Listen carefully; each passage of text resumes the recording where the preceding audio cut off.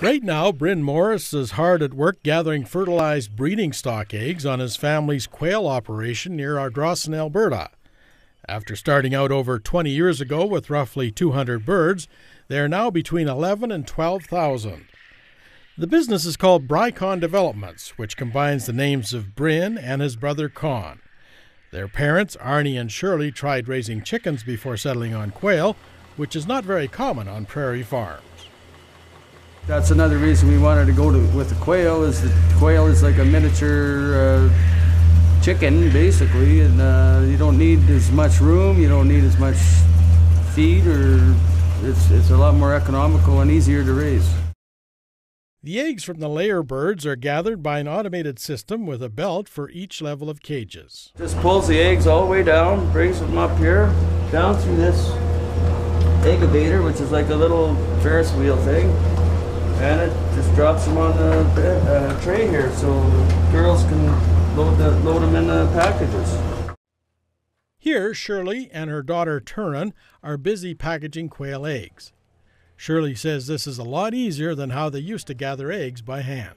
Moving around all over the place with these, you collect them, you have to sit down, you basically package them, then you got to move the boxes into a cold room. Everything is right here. It's automated and it's a lot more convenient, cleaner, better for the birds, and less work. Demand for quail eggs has been strong as consumers are finding out about their healthy properties. Shirley says they know a number of people who have been successfully incorporating quail eggs into their diets to combat allergies and asthma. The egg yolk is actually bigger than the whites compared to chicken eggs, so you'll see a really big egg yolk. And the shell quality is actually a little bit harder than the chicken egg, and that's why you use a serrated knife to cut them open, because if you tried to crack it, it would just shatter, sort of. So it's best to take a serrated knife and just, cut the top off like so, and then you dump it out, and you got, see the quality, you can see that this is a fresh egg, and you can see that the white is actually kind of raised a little bit.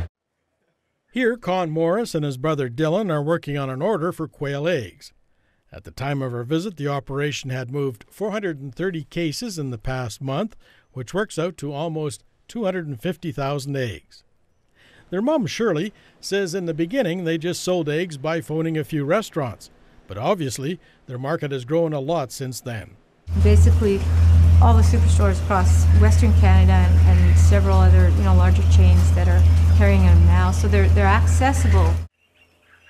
These are the fertilized eggs you saw Bryn Morris gathering earlier.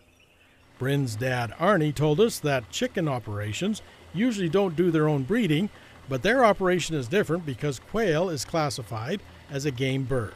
We have to do the whole, you can't buy this. This breeding stock that we have is a very rare breeding stock. It's Cortnick quail, and you just can't find that anywhere. So we do the whole thing in the house. Everything's in-house. We do it all from square one all the way to square 10.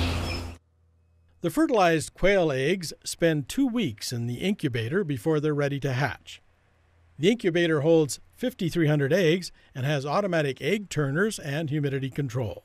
And after the 2-week period, we put them in these setting boxes, which are basically the same as the incubator, except they don't have the automatic turners and such. So right now I just finished placing a hatch, and I'm just letting these ones hatch out right now. There's probably a few stragglers left, as you can see. And I'll let them dry out. They'll be going into the big pen with the other ones by tomorrow. These chicks are 2 days old and were brought in from the settling boxes. They'll be kept in this floor pen for 5 weeks. Just getting used to their new surroundings. After they grow a little bit bigger, I can take I put the auto waters down, and they got outside feeders, so they'll be well taken care of, and there's approximately 1,500 chicks in there right now. From the floor pen, the quail go directly into the main layer cages. Looking after the birds is pretty much completely automated. The feed bin is located outside the barn. The feeding system connected to the bin is driven by a motor through a gear reduction box. Comes up through the feed auger, and then there's a hopper bin inside here that feeds each level evenly. So we have a nice, and I have it set for every 2 hours from 8 o'clock in the morning till midnight. And it drives each level at the same time to this gear, and here's your chain that moves the feed. Just pulls the feed all the way around.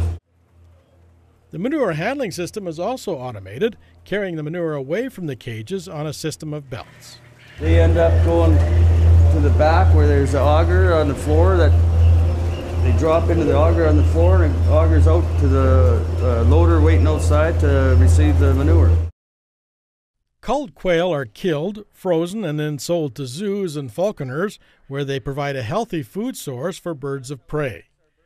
Arnie told us they have found the live quail to be quite hardy, so they don't use any antibiotics or medication. Their oldest son, Con, has started his own quail operation, so any future expansion will likely happen there.